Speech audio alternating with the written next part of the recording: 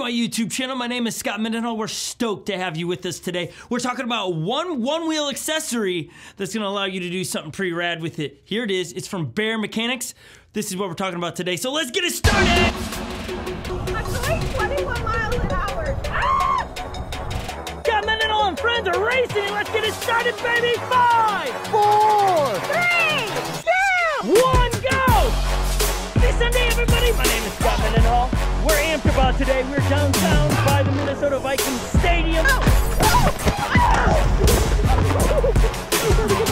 get up fast. You are brand new around here. We're always trying to spread the stoke about one wheels and give you reviews. Before we get started today, I would like to read a fan letter. Well, not really a fan letter. It's a letter of support and love and encouragement and all about Bear Mechanics and why this thing was created. Hey Scott, love your positive vibes. Thanks for your support. I would just like to say thank you for your support in watching our videos, for everyone that watches our videos and love the positivity. A few have asked why I'm not negative. I say this all the time. There's enough negativity out there. I don't need to add to it. All right, continuing. A little background. It's his background on this. He's gonna share why he created this. This is a story of how an individual took a bad circumstance and turned it into good. You ever wonder how a pearl is formed? A pearl in a clam? A little bit of grain of sand inside the clam, the oyster, and it's an irritation, and it builds this silky stuff around the sand and eventually becomes a pearl. Took a bad situation, something that rubbed raw, and made something really cool and awesome. That's the story we have here from James. A little background, I'm a mechanical engineer and a huge fan of one wheels. Welcome to the club, buddy. Unfortunately, I got laid off due to COVID. That's the grain of sand. However, it's been a lifelong dream to design products with my brother, Leland. And I figured I'd take advantage of this time and go for it. Turning the negative into something positive. Here you go. If you'd like to email them about the product, right there is a little bit of an email for you. You can email him and you can go to Etsy to order one of these. You're gonna want one of these. James, thank you for sending this to us. We're stoked on this. Some of you are gonna wonder, how does your one wheel sit in this? We're gonna get to that. It comes with, when you receive your product from Bear Mechanics, this is what you get. You get the mount and you get instructions with screws. It's very clear. I mean, the first thing they say, and I wanna make sure I say it well. First thing it says is locate a stud in the wall.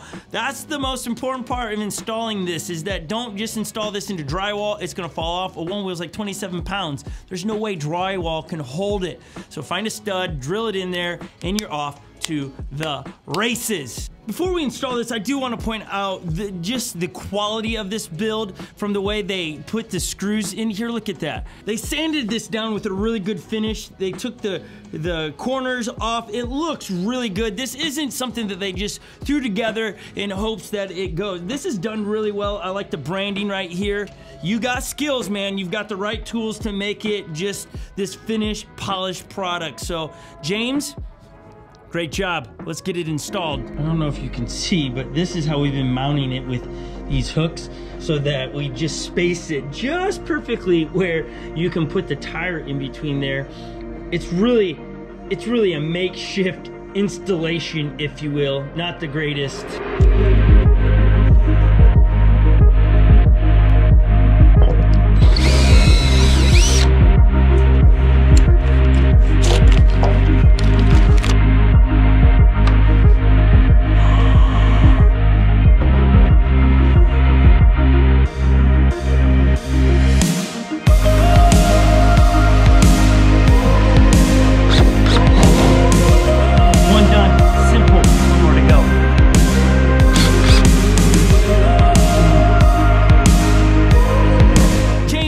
Product, it looks so good. Look at that right there. A little lopsided in the room, but we can easily change that by going to Etsy and ordering a couple more. You will have an order from us as we want to install our children's on the wall, plus a few more of mine. It's a great way to display it.